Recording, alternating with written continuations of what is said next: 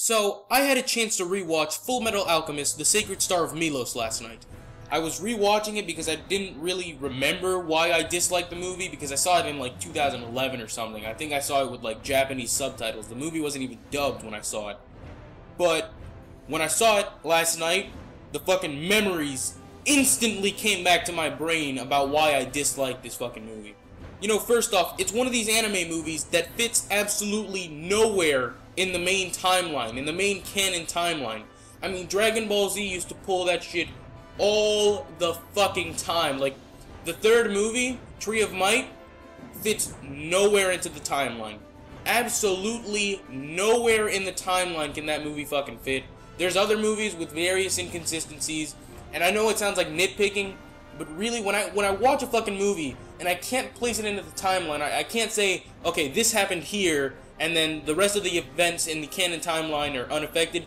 That pisses me off so much. Bleach does that shit too, where movies make no sense. Like the last Bleach movie, Hellverse, that movie makes absolutely no sense in the timeline. Does it happen after Aizen is defeated? Does it happen after Ulquiorra dies? Who fucking knows? Nobody knows. Even the fucking author didn't know. Kubo didn't know shit. But I digress. We're talking about Fullmetal Alchemist. Let's get past this. The art is not what Bones produced for Brotherhood or even for the original Fullmetal Alchemist anime in 2003.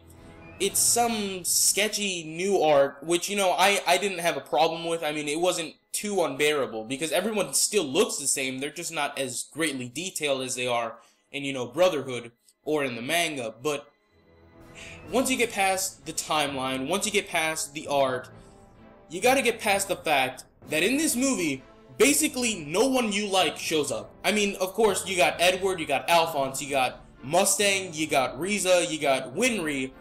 Armstrong is in this movie for a total of 15 seconds. Fuhrer Bradley is nowhere in this movie. None of the homunculi are in this movie. Father is not in this movie. Scar is not in this movie. Ling is not in this movie. Kimberly's not in this movie. Marco is not in this movie.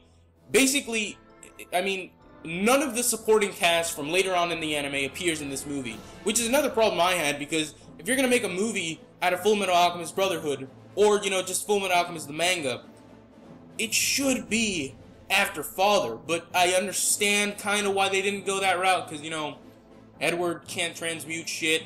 Spoiler, sorry, but he can't transmute at the end of the Fullmetal Alchemist manga. Okay, now once you get past all that shit, you gotta fucking take into account that the girl they introduce into this movie, the main, like, lead heroine, is a fucking Mary Sue. She is a Mary Sue to the goddamn core. If that didn't piss you off enough, we have, I mean, this is a full movie. To be honest, to be fair, this is a full movie. It's not like, you know, the fucking Dragon Ball Z movies or you know, the Inuyasha movies or any other typical anime movie that lasts like maybe an hour and 10 minutes, because this movie is almost 2 hours. You gotta give them credit for making a full-length feature film, at least. But they introduce, after that, I mean, summarizing this movie, they introduce the Julia character, and that's a little bit after they introduced the Ashley character, who, you know, I mean, that's the biggest fucking inconsistency with this movie. And I'm just gonna, you know, fuck it, I'm gonna skip into the inconsistencies with this fucking movie, because I don't want to summarize this. I mean, you've seen this. You have seen this movie. If you, like, seriously, if you have seen the stuff with Kimberly in Ishbal and the stuff he does in Briggs, if you have seen the ending of Fullmetal Alchemist, you've already seen this movie. You have already, if you've seen the beginning of Fullmetal Alchemist, you have already seen this movie. Because the plot, it doesn't really change. It's somebody trying to make a Philosopher's Stone, although they don't explicitly refer to it as a Philosopher's Stone in their mythology. Edward refers to it as a stone, because it really is. It's just some other mythology that they go by. But you have seen this movie. It's somebody trying to make a Philosopher's Stone. There's a few twists here and there, but, you know, fuck it. Let's skip straight into the inconsistencies. This girl, Julia, for some reason, or you know what, fuck it, let's backtrack. When you, apparently, when you eat a Philosopher's Stone, you lose your soul. The stone eats away at your soul. That's not in the manga. I don't know where the fuck they pulled that shit from, because that never happens in the fucking manga. And, you know, another thing is, this is the biggest, I mean, spoonful of bullshit I've seen. This girl, Julia, she swallows a stone. And then she goes fucking Super Saiyan, where, I mean, seriously, she goes Super Saiyan. Her hair goes fucking crazy, and the color of her eyes changes, and now she has, like, magic powers and shit. I mean, of course they're not magic powers. It's understandable because she does have a fucking stone and she can't do alchemy. But it's just fucking crazy because since when did swallowing a stone turn you into a fucking, like, crazy, sexy eyelash having weird beast? Because I'm pretty sure Kimberly would swallow his fucking stone. That guy was swallowing his stone for fucking 7 years in prison. And I don't think he ever turned into a woman. I don't think he ever, you know, had flair to go Super Saiyan. Can you fucking imagine if when Edward is fighting Kimberly or when Scar's fighting Kimberly, his fucking hair would go crazy and he'd get sexy eyelashes and shit? Get the fuck out of here with that. I don't understand why they did that. I mean, it's a stone. It's a regular Philosopher's Stone. So why on earth did all that shit happen with her and the fucking hair? I don't fucking know. Another thing, and this is fucking ridiculous. They say that you need a fucking stone. I know I'm saying fuck a lot here, but bear with me. This movie pissed me off a lot. They say that you need a stone to open the gate of truth. But we know that's bullshit. Edward, Alphonse, Izumi, Hohenheim, Roy, they all accessed the gate of truth without a stone. I mean, seriously, did they even watch the fucking anime? Did they even fucking watch, like, the first few episodes where they open the gate of truth? It shows them opening the gate of truth with no Philosopher's Stone. And, you know, here's another inconsistency. And this one was fucking ridiculous. This girl, Julia, she saves her brother. Apparently, she needs to open the gate of truth to save her brother, even though we see her using medical alchemy before in the movie, and she has a Philosopher's Stone, which you would think would amplify medical abilities, but apparently not. So she has to open the gate of truth. She loses her leg, right? And that's fine and dandy. We all know you gotta sacrifice something once you see truth. But she has no leg at the end of the movie.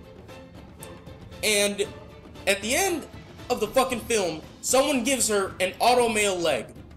Now, if you have seen Fullmetal Alchemist, you know that Edward was an unusual case, and he was able to recover from that fucking surgery and start using his automail, but it took him a good amount of time. I think it was maybe a few, like, I want to say it was a year or two, but I don't quite remember, but it was a substantial amount of time. Someone gives this girl a fucking automail leg, and she's walking around with it in 2 fucking seconds. Did she have automail surgery in 1 second and then recover in the next? What the fuck sort of sense does that make? The main villain of this movie is trying to get a Philosopher's Stone so that he can, you know, I guess, rule the world or whatever.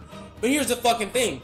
This guy already can transmute without clapping. He doesn't need to clap to transmute. All he needs to do is, like, point his hand. He doesn't need to follow the law of equivalent exchange. And his alchemy, for the most part, is pretty goddamn powerful already. So what the fuck does this guy need a Philosopher's Stone for? Can someone explain this to me? I mean, if I was an alchemist who, A, did not need to clap, and B, did not need to follow equivalent exchange, I think I would be the happiest fucking alchemist in the world, because I don't need to follow the stupid laws of alchemy anymore. But, you know, apparently in this movie, this guy still needs a stone, even though he clearly does not need a stone, because he whoops Edward's ass. I remember in the first scene of the movie where you see him, he whoops Edward's ass, I believe, and then Alphonse has to go rescue Edward. He fights these people again. He kills a few of them. He kills wolf chimeras and shit with, like, no hesitation, no problem at all with his alchemy. But apparently he still needs a stone. Why? Why would anyone need a stone? So really, the thing about this fucking movie is the villain is shit. The twist is weird. I mean, it's a strange-ass twist. And then the twist at the end where they use human transmutation is just fucking stupid, too. None of the characters you like show up in this movie. The characters that do show up are there for 3 fucking seconds. I mean, I guess this movie automatically takes place after Hughes dies. I guess probably after Lust dies, too, but you can never be sure with this shit. Julia is a fucking Mary Sue. And Ashley is a bitch. Overall, it just has a lot of fucking inconsistencies. The plot could have been overall better if, you know, they weren't recycling shit from the original Fullmetal Alchemist, if they weren't just recycling shit from there. And you know, this is what happens. This is what happens when fucking Bones is in charge of a project. When the original author, Hiromu Arakawa, has no influence, because I seriously doubt she created Julia. I seriously doubt she created anyone for this fucking movie, because her name is nowhere on the credits except for original author. And I remember with Dragon Ball Z, they would put like character design or something, Akira Toriyama. No, they don't put shit except for original author. So she had nothing to do. But this is what happens when you give Bones fucking Fullmetal Alchemist. They fucked it up with the 2003 anime. They fucked it up with Conqueror of Shambhala even worse. And now they fucked it up here. How the fuck could you possibly mess this up a third time? I mean, okay, you know, I'm a fan of at least episodes like 27 through 41 of the Fullmetal Alchemist anime in 2003. I will admit that those deviations in the fucking plot, they were cool. I liked them. I liked the stuff with Kimberly. I liked the stuff with Archer. I liked the stuff with, you know, Martel, even though Martel's death is just complete bullshit. But I like that stuff. It's after episode 41, that last 10 episode stretch, that the shit really starts to stink, and then the last episode is just a culmination of all that messed up bullshit. And then Conqueror of Shambhala takes it to another level, makes it even worse. We get, like, Nazi Hughes in that fucking movie. Hughes is a Nazi. And that movie, the ending to that movie is so insulting. It's so fucking insulting to fans of Fullmetal Alchemist. And now, after that, they make Brotherhood, but Brotherhood is not good because Bones made it. Brotherhood is good because the manga is good, and now they make this fucking movie. I will say this. Bones created two good characters, two good original characters in the Fullmetal Alchemist universe. They created Isaac McDougal, which is a fucking funny name, but I mean, Isaac was a badass. And they created Frank Archer. Two characters, as opposed to, what, like 4 or 5 that they created for the anime? Let's go down the list here. Lyra sucked. I'm just gonna say it, Lyra was ass.